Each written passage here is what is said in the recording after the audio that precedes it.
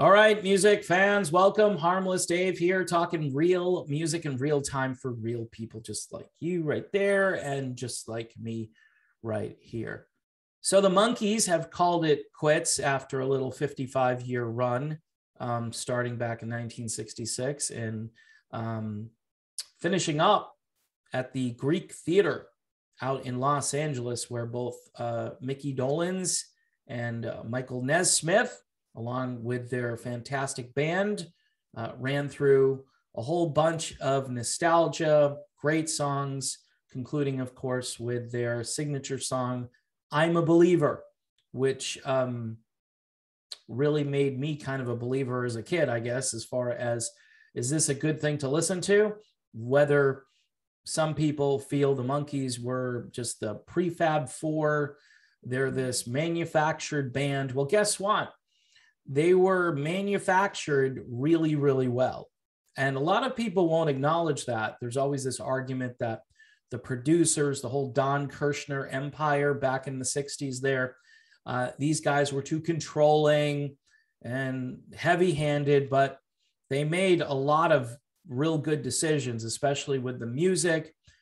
You've got these amazing songwriters and amazing musicians who showed up to put these songs together, and using vocals from Davy Jones. Basically, everybody gets to sing at some point, although your true lead singer here is Mickey Dolenz, and his voice, by the way, just still really incredible, even now. I mean, the guy just has a great range. I guess guys named Mickey, there's probably something going on there in the water, but he's just really good. And he's a great performer.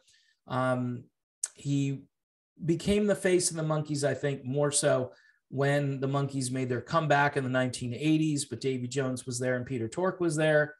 Michael Nesmith, you know, he's always been a little bit aloof and apart at times, because I think it may have taken him a little while to accept his place. You know, when you're typecast into a role, and maybe you don't deserve that, because Michael Nesmith is this great songwriter.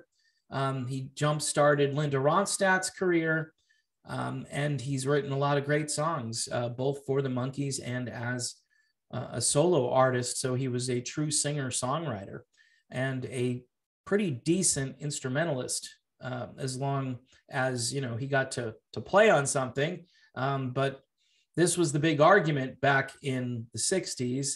Should the boys get more control, or should we keep controlling them? Now, if they were controlled for a longer period of time, I don't know if they would have felt as though this was a real band.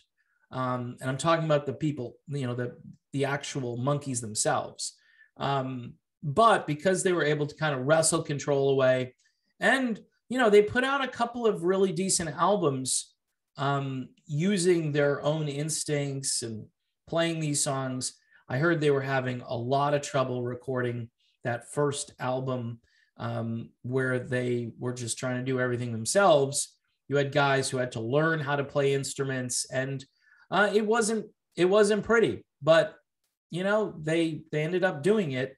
And then they moved on, they moved forward, and then their chart success just kind of went away. Even Peter Tork in a documentary was like, hey, as soon as we went out on our own, you know, the hits stopped coming. And it's sad, because I think those guys were really good, and they still needed great songwriters. And Jerry Goffin, Carole King, I mean, come on. How do you can't really beat that. Neil Diamond, Boyce and Hart, these people were hired to create songs for the Monkees. Boyce and Hart, especially, I think, kind of understood what the Monkees should sound like. And Neil Diamond, hey, he gives up one of his best songs ever, and it turns out it's kind of the signature song of the Monkees. And then the song actually shows up 30 years later in a Shrek movie. So, I mean, the song had a lot of staying power. And I know Neil Diamond certainly gets some publishing and the royalties come in, but, you know, that could have been a Neil Diamond #1 song. Instead, it went to the Monkees, and Then those guys, along with Last Train to Clarksville, which was the Boyce and Hart song, and so many other great songs on those albums. If you listen to them, you're going to find things you haven't heard before, and you're going to say, huh, this is some really good pop rock stuff. But people will argue, is this a real band? They don't deserve the Hall of Fame because they're not really a band. They're just a concept. And Mickey Dolenz liked to argue that, they were this make-believe band that turned into a real band. He always says, it's like Leonard Nimoy actually becoming a Vulcan, which I don't know how those two things go together, but it's like the actor who actually turns into the thing that he's trying to do. And I understand the Monkees probably always thought that, hey, I'm never going to get the street cred that real bands have. I mean, we're just kind of this fake version of the Beatles. John Lennon loved the Monkees, especially the television show, where he talked a lot about how they were imitating Groucho Marx and they were doing all of this crazy slapstick, and people needed to laugh. And that was a great format because you had the music and you had the comedy, and it was a little countercultural too. It was a few digs here and there, especially at authority figures, and I really miss that about the 60s in a way, that they were always looking at the man with skepticism and with suspicion. And we don't do that anymore. We trust the man. The man is right. Just follow the man, do the thing. Don't worry about the consequences. The man knows what's best for you. And even if it's kind of off topic, because I don't agree with all of the counter-cultural things that happened in the 60s, but that spirit of kind of just pushing back, don't trust anyone over 30, all that stuff. I don't know. It doesn't really exist anymore. But the Monkees were the clean cut, supposedly, even though they did eventually get some pretty long hair on that show. But that had nothing to do. They were clean cut, like the comedy, the music wasn't offensive. I mean, some of it got a little political, like Pleasant Valley Sunday, and there's some other songs that, certain lyrics were trying to basically, again, sort of poke at the man.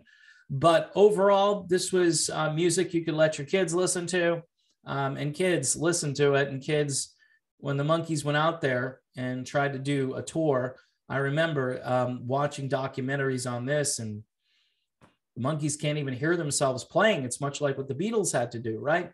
So over the years, it's been just good nostalgia, good, clean fun. Like that song from, I think it's like 1969, one of their singles didn't do all that well. They were still releasing music right up until 1970 with, I think it was Jones and Dolenz were left. Mickey Dolenz is like, that's why I think he's like the torch bearer, carrying the flag of the Monkees throughout everything. Davey was there technically too. Davey's not here anymore. Would have been awesome if the Monkees could have finished with all 4 original members on stage. But, when you leave a band on these circumstances, I think people understand more than if people leave a band and they do so because of an argument or a disagreement. When you're no longer alive, then you can argue too that you really can't do this without Peter. You really can't do this without Davey. They were both really important to this band. And maybe they should have just hung it up a number of years ago. But they did come out with an album, I think it was back in, I want to say 2016, 2017, which was really good, surprisingly good. And a lot of outside songwriters, again, putting in their contributions. And the results were really fantastic. Mickey Dolenz, still a great singer at his age, and even now just defies genetics and logic and so forth. But kind of sad the Monkees are done, and that's your childhood. That's a lot of stuff kind of rolled into that.